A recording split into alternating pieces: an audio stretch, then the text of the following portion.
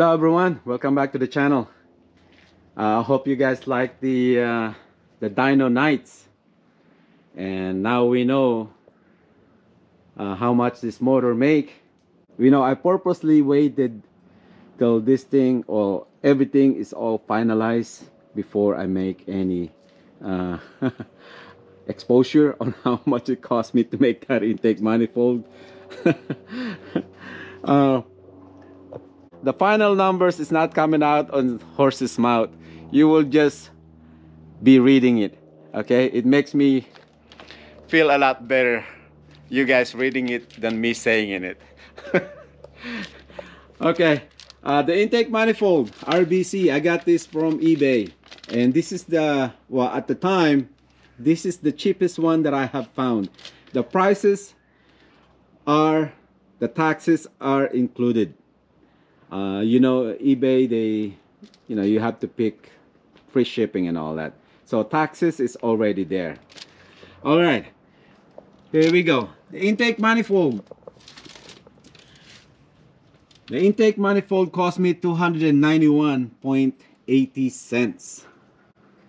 The throttle body, which is, I found the cheapest one. This is a no-name brand. That cost me $52.37. I never had any problem with it. Nothing sticking. Thermal gasket. I went a different route on thermal gasket. I spent a little more because of some of my previous experience. They're not totally built the same. So I went a different route. I went and got a Speed Factory thermal gasket, which cost me $45.16. The fuel rail, I already know that I'll be chopping this fuel rail to begin with because I don't know what ahead of the road.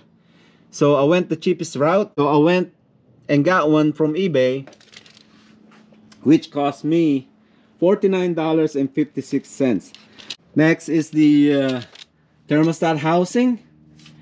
Remember the mount for the sensor that I ended up cutting off and relocated it? I ended up distorting the threads on it. That's why I got a tap so I can clean it up and bring it back to its normal state, which cost me $12.89. Now for the welding equipment, argon, which is cost me a bottle. It's $35.28. The full amount, you're not gonna hear it from me. You're just gonna see it. It makes me feel better. Just kidding, but you will see it. You might see it that it's too a little bit on the expensive side, but like I have said before, it's really worth it. So if you already have some of the components like the throttle body, then you know, it's up to you if you want to get the spacer and all that. So it's either will cost you more or cost you less, like the fuel rail and all that.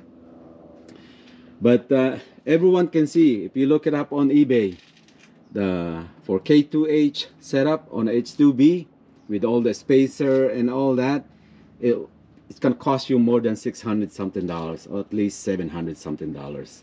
And for what, to gain an additional 10 wheel horsepower, right? But no, I mean, it's a good numbers if you ask me. Plus it looks good, man. It really looks good. Yeah, I'm not just saying that. You know, when you look at the motors, like, where's the intake manifold, right? So there you go. That's how much it cost me to build that.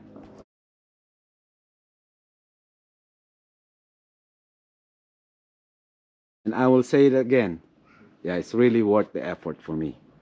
Yeah. Someone have mentioned this, that that he did this before, and a shout out for him. Maybe I'm the second one, but who knows? But all in all, it's all about the experiment. Yeah. The journey and the destination, and yeah, Well, I'm gonna have some fun with this. I guarantee it. Well, thank you guys for watching, and I'll see you guys back. Bye everyone. Thanks a lot. Bye bye.